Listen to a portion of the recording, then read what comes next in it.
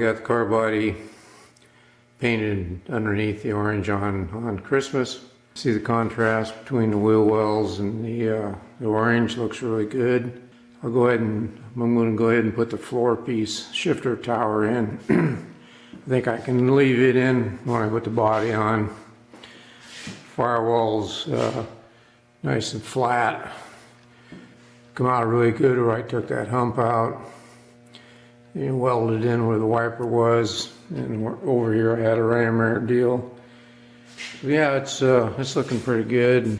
Insides of the trunk's orange, and the floor of course is black, and it's black under the dash, and yeah, it's looking really good. Anyhow, we'll finish painting the trunk hinges and do a few things, and maybe get this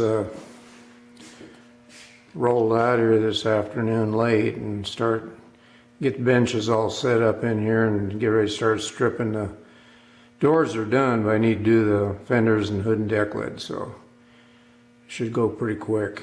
I don't anticipate that there's much body work to be done to those parts.